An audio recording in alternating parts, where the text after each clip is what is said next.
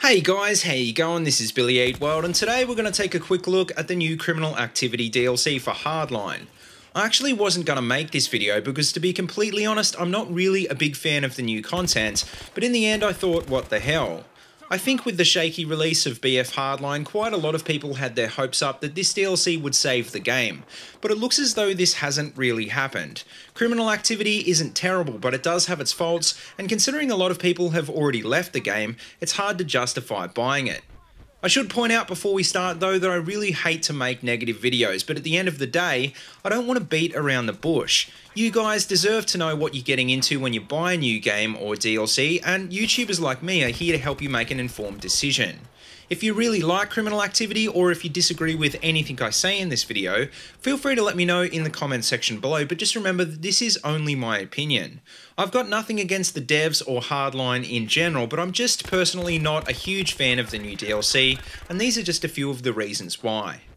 So, to kick off, in a nutshell, Criminal Activity adds 4 new maps, as well as a bunch of new weapons and the Bounty Hunter game mode.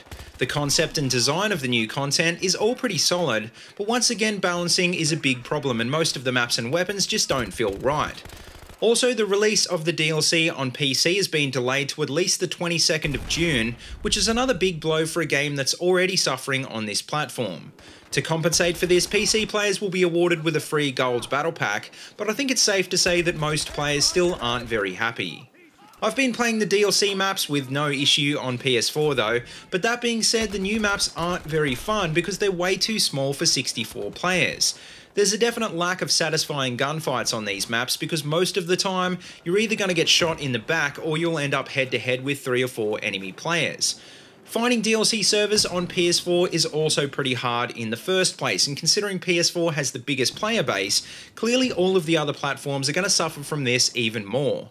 When the DLC finally does release for non-premium members, I think there will be a spike in the player base, but even so, over time I think these new maps are going to die off pretty quickly. Now, as for the new weapons, well, in this DLC the devs have added in a bunch of new shotguns and battle rifles, which are obviously exclusive to the Enforcer kit. There's also the brand new M1A1 Tommy gun, which is available to all kits, but in general it's pretty underpowered and I think it's only been added as a gimmick weapon. The FAL isn't bad as far as battle rifles go, but pretty much all of the other new guns don't really add any flavour to the game that isn't there already. Also, the fact that nearly all of the new weapons are for the Enforcer kit kind of sucks as well, because pretty much everyone is only running the Enforcer at the moment. Apparently the devs are planning on focusing the upcoming DLCs on each particular kit, which means it could be months before your favourite kit gets new weapons. Not just that, but every time a new DLC gets released, it means that for a period of time the game is going to be unbalanced, with players primarily running that one particular kit. The only really good thing about the new DLC weapons is that none of them require stupid assignments to unlock, but that being said, they don't require any assignments at all. If you've got enough cash, you can pretty much unlock them all straight away, so there isn't that feeling of achievement you get from unlocking guns in previous Battlefield games.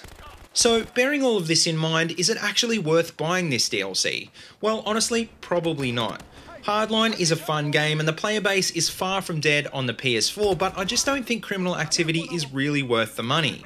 After a few rotations of the new maps, the balancing issues really start to bug you, and after a while you'll be back to using the vanilla guns as well. There just isn't enough here to keep you interested for more than a day or two, and like what happened after the release of the base game, players are likely to start moving back to BF4 when they've had enough of this DLC. As for premium, well, if you don't already have it, it may still be a good investment in the long run, but I don't think I'd buy it just to pick up this DLC. BF4 had some pretty average DLC maps too, but in the long run I think premium was worth it for that game when you take into consideration all of the content. The recent BF4 spring patch is proof that devs can rebalance pretty much everything to revitalise a game, so I still have hope that they'll do something like this to Hardline as well. Until then though, Hardline will always be a good game, but it won't be a truly great game, which kind of sucks because I think this game is capable of so much more. But anyway guys, let me know what you think of Criminal Activity in the comment section below, and as always, if you like what you see, don't forget to like, comment and subscribe. Also, check out the links in the description below if you want to see more of my videos, or if you'd like to support my channel on Patreon, and until next time, see you later, and have a good one.